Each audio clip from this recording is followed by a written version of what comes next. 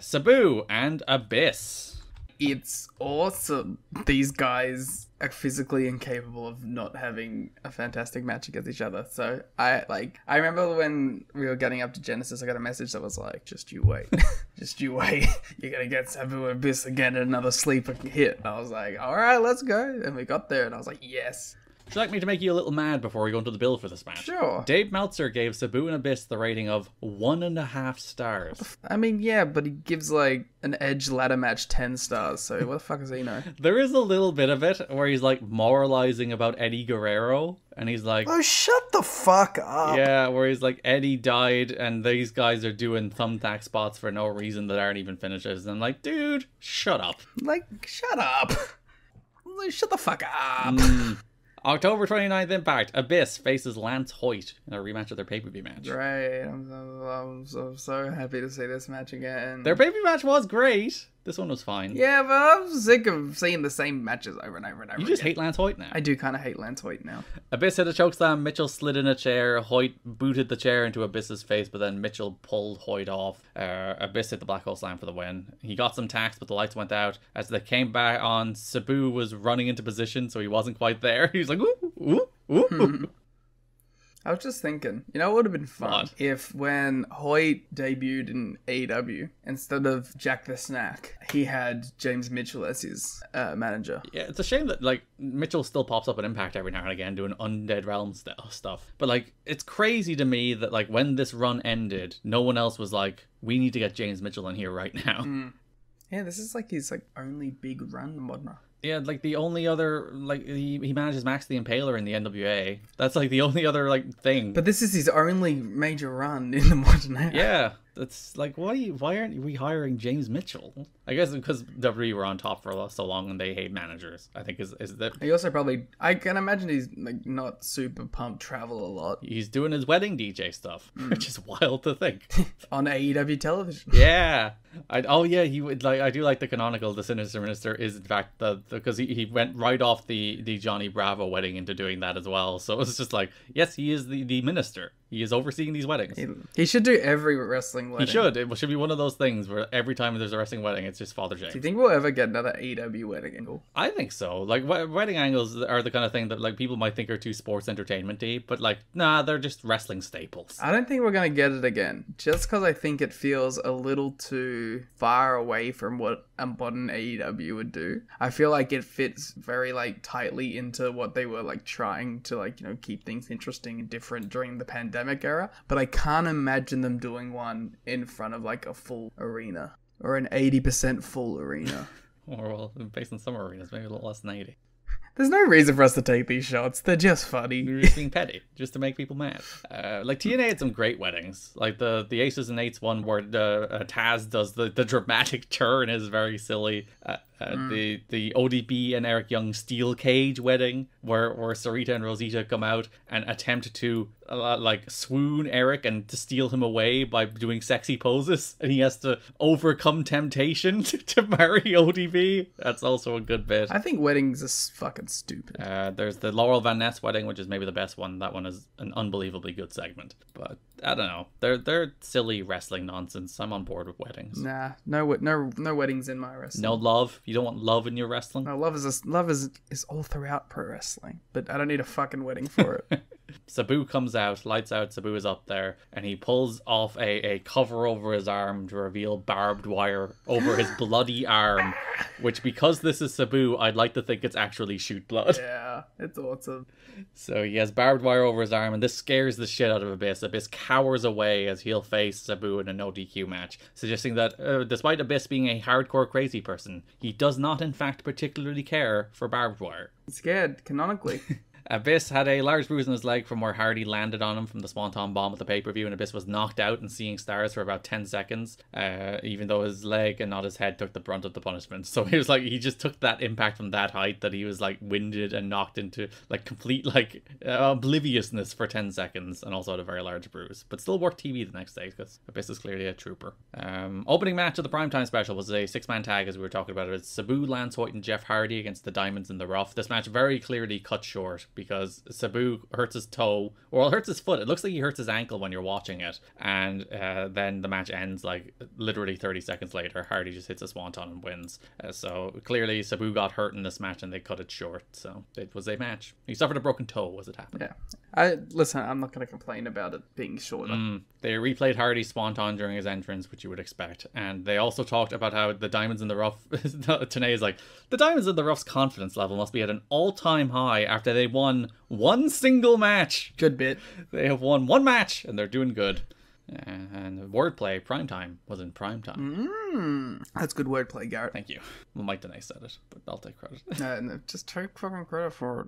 Abyss hit Sabu with a Black Hole Slam after this match, after the 6-man tag. Didn't have anything Sabu related in the go home, probably because, again, he was injured, so he's probably meant to be in that main event in the Chris Sabin spot, I would guess. But he broke his toe, so no. And Abyss comes out and does the title shot stuff.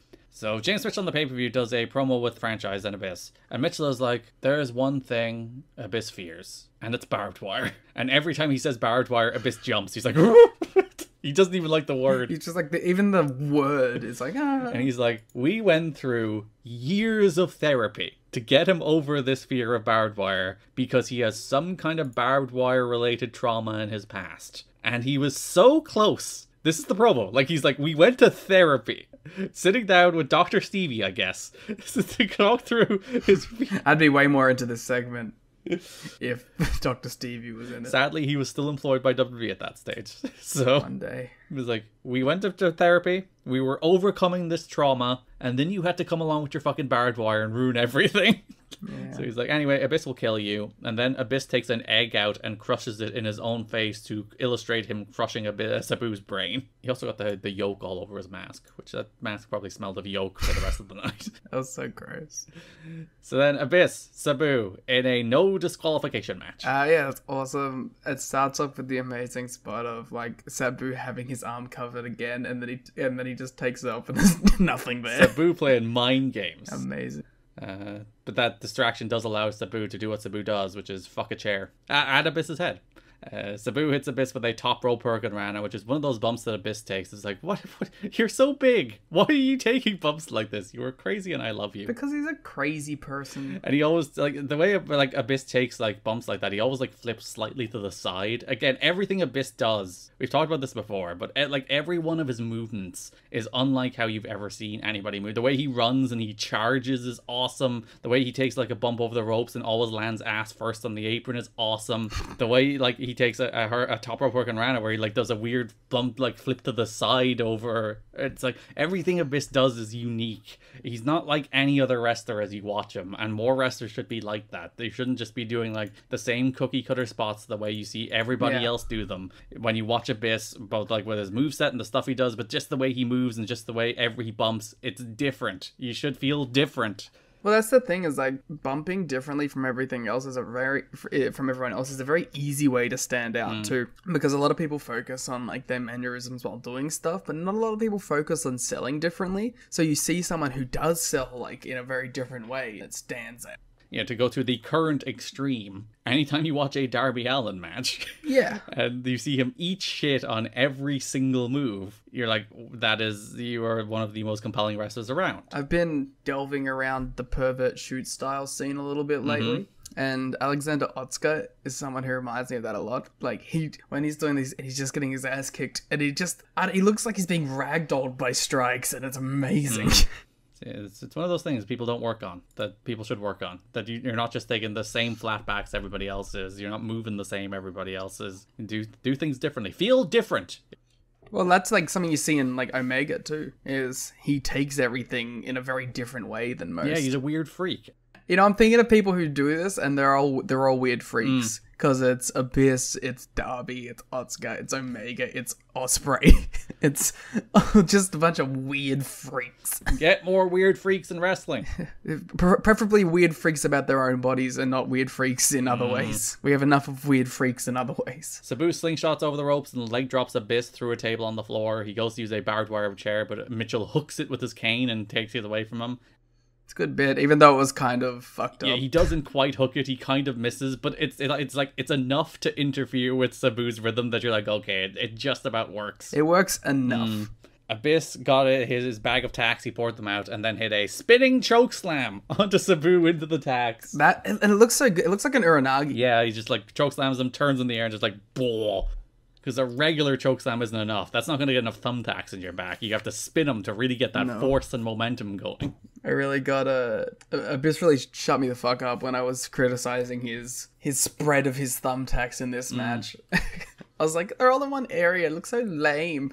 And then like a billion thumbtacks are in Sabu's back. And I'm like, you know what? Shut the fuck up, Liam. How about that? Yeah, because he has a routine, which I think is a character beat as much as anything else. That when he pours... I do too. When he pours thumbtacks, he does do a thing where he like spends like 20 seconds like spreading them and making sure they're just right. He's like hyper fixated. Yeah, and like TNA always mentions it on commentary that like he gets like tunnel vision. That like when he's focused on a task, he's like, I have to put my thumbtacks out and do my thumbtacks right. I like to think he sings little songs. He does it. The Abyss character is actually probably way more nuanced than people think. Because he always got knocked with being like the fake Mankind or the fake Kane, and like no, he's not. No, he's like there's like levels to the Abyss character, and I think it's because it's not like explicitly said to the audience that maybe wrestling fans are too stupid to pick up on it. But like there's levels to it.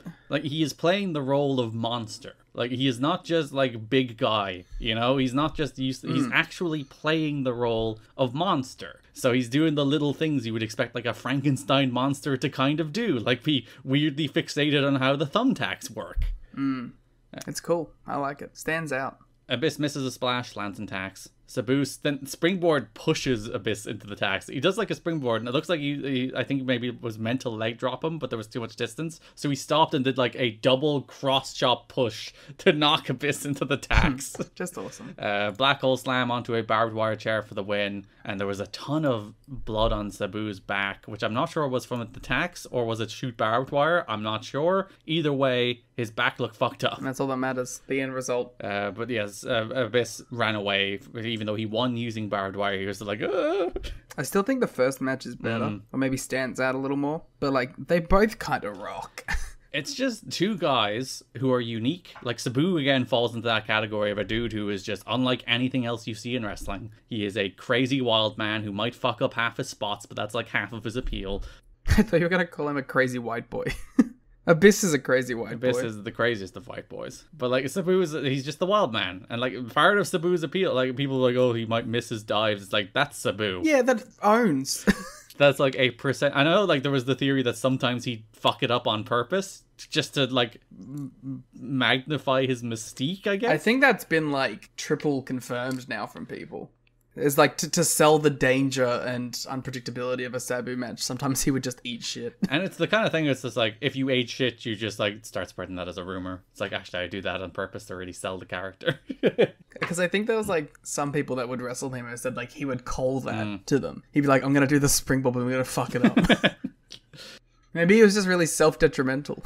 You do have two guys who are unique, distinct, and willing to absolutely kill themselves to have a good hardcore match. So they are absolutely... And again, big man, like, Sabu's not small, but relative to Abyss, he is small. So it's like big man bumping around small man is always like a good dynamic. Just throw him with a spinning chokeslam into some thumbtacks and you have a good wrestling match. Better than 1.5 stars, Dave Meltzer. Yeah, that's insane. 1.5. That's disrespectful. I was Googling, because we were talking about it on the watch-along, if Abyss and Moxley ever had a match. They did, but it was a 6-man. And what a 6-man this is. On one side, John Moxley, Roger Ruffin, and Ryan Stone versus Muldoon... aka Dustin Thomas, which I've heard the name.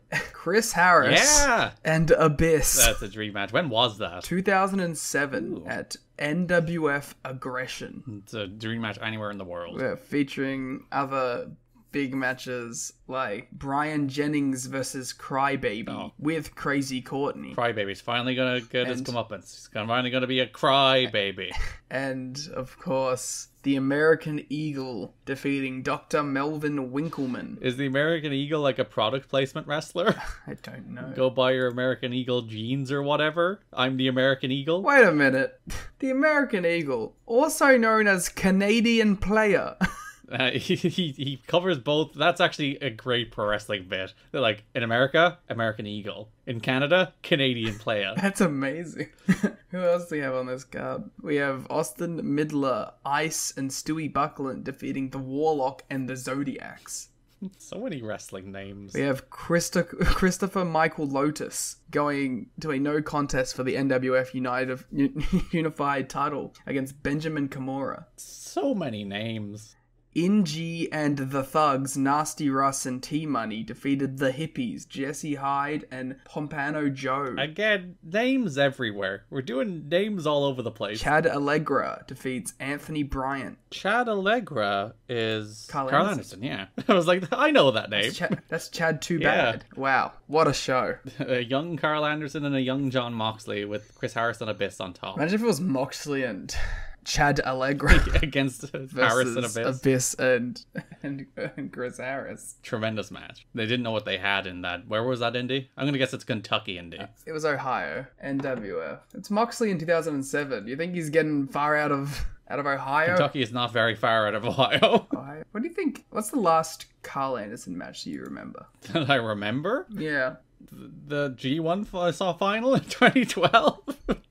It's the most recent one. That's the last one. I'm like, it's a good Carl Anderson match, huh? Oh, I never said good. I don't know. I'm kind of sad that Carl seemed to just give up. But he just wrestled on the WWE Super Show.